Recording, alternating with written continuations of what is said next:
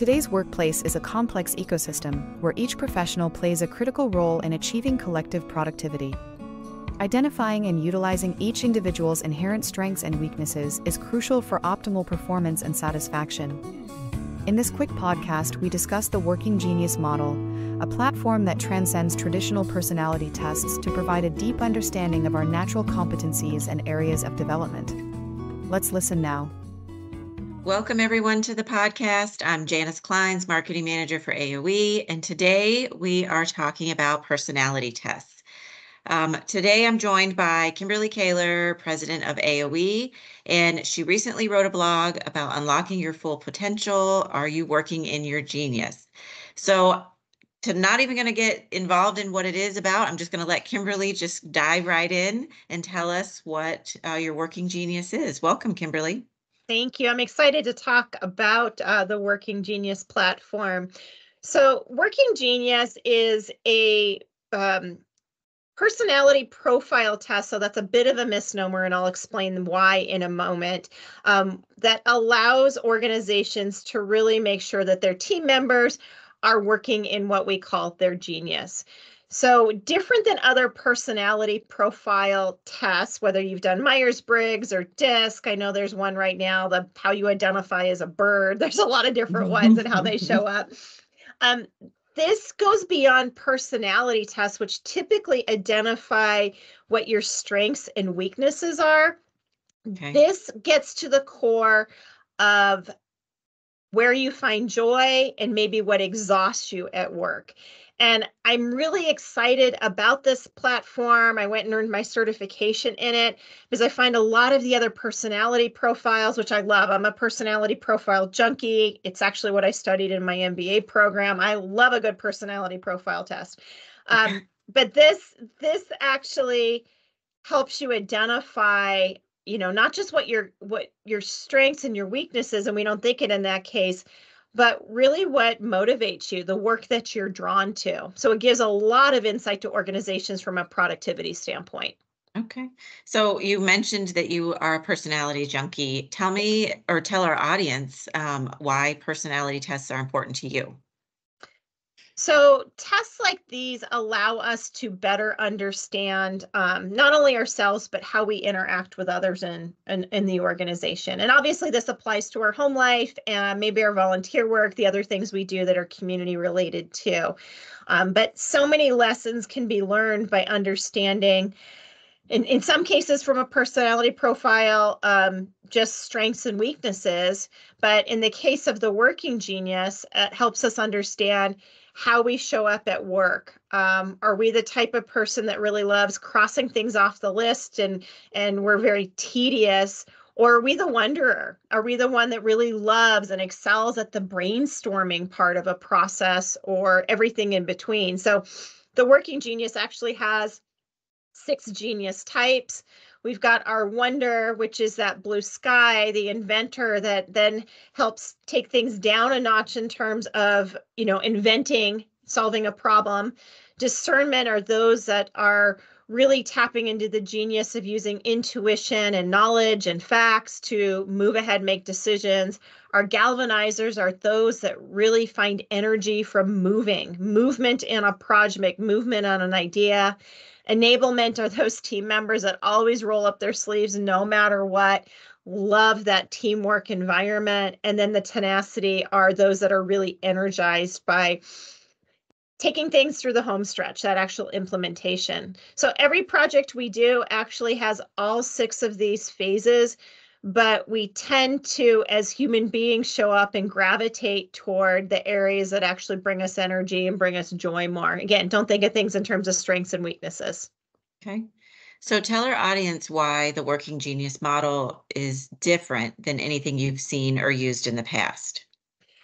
Again, I'll reiterate, it has to do with looking at where you find joy in your work as compared to where you actually, exhaust a lot of energy. And you may not realize that. So for example, my Working Genius is discernment and galvanizing, and tenacity and enablement are my least areas of genius, but that doesn't mean I'm not good at it. I'm actually known for getting things done. but it sucks the life out of me. I would much rather be in a phase of galvanizing, moving on a project. I have a lot of invention in me too. So the new big ideas and then moving them forward. So having that understanding of where you are, not that you can, go to your organization and say, hey, these are the 2 areas that I want to work in, and none of the other areas can come into your plate. But it also helps understand each other. So those that are maybe high in wonder and invention don't always in our hurried world get a chance to brainstorm, have the big ideas, because we are moving to enablement and tenacity all the time. And those that are really governed by tenacity and enablement may be the ones at a meeting that are like, just tell me what to do. Let me move on it. Give me the action plan. So understanding all of this is really helpful just to the workplace. Okay, so that kind of leads me into my next question. So in your blog, you mentioned the benefits of harmonizing with your genius. Can you elaborate on this? How does one harmonize with their genius? So a lot of it is understanding where you find joy and what maybe burns you out. And a little plug, if you haven't listened to our podcast on leadership burnout, that would be another great follow-up to this one.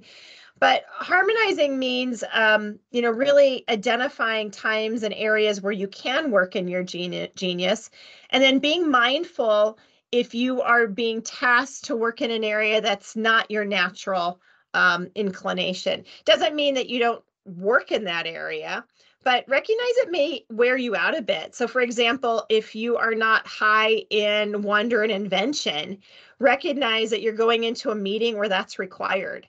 And that's the purpose of the meeting.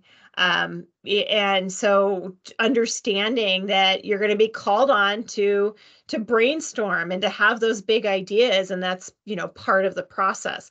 It also can help guide our meetings. So often, and guide our projects. So often we may have an idea and then we move straight to implementation, and we haven't gone through the phases of galvanizing and discernment. Or many cases, we also just skip the whole wonder and invention. It's just immediately going to action with things. And that's where you end up having a little bit of ping-ponging, Example is you're planning a big event and the event's tomorrow, and, the person that comes up to you and taps on the shoulder and is like, hey, I wonder if, for the event we do this. Well, that should have happened maybe 6 months ago in the brainstorming stage. Now's not the time for the big ideas. Yeah. So understanding all of that just gives you the narrative to be able to understand it, talk through it, interact with your team members better, hopefully have better projects and better meetings too. Okay, well, then that again leads me into my next question. So with the working genius model, how does an organization use it to understand how to structure teams and tackle tasks? So again, most of us aren't working in organizations where we have the ability to just say, hey, here's my working geniuses. This is the work I'm going to do. And, that doesn't work. But what organizations can do is look at where, as a team, maybe they're lower in geniuses. For example, maybe they don't have as many people in the wonder and invention. And there's lots of case studies of that where they don't have a lot of team members that have the big ideas. Well, your organization's going to fall down if you're not, constantly looking ahead in the big ideas. So then you have discussions related to, okay, how can we channel that? Or do we have to outsource? Do we have to bring in some team members to actually help us with that? It can help set up with your norms. It can help set up in an organization what meetings look like. This is a meeting where the goal is really that wonder and invention phase before we get down into what the tasks are. Right. Okay.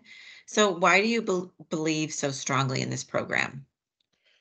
I believe really strongly in this program because I believe it leaves off where all the other personality profile tests stop, which is you have you do your personality profile, you learn a lot, you have your team retreat, you have these discussions and ideas of, oh yeah, so Sally's an introvert, or we need to be more cautious about, somebody with regard to this or to that. That's just how they operate. That's their personality.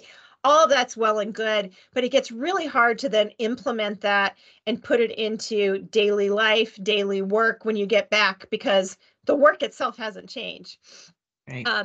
This program, you can very effectively and efficiently make changes and adaptations in a very easy manner. Just even through your meetings and understanding going through those 6 phases is really key. So I think it's a very approachable way with some staying power. Okay. So how can AOE help an organization by using this program? Is there something that AOE offers to clients?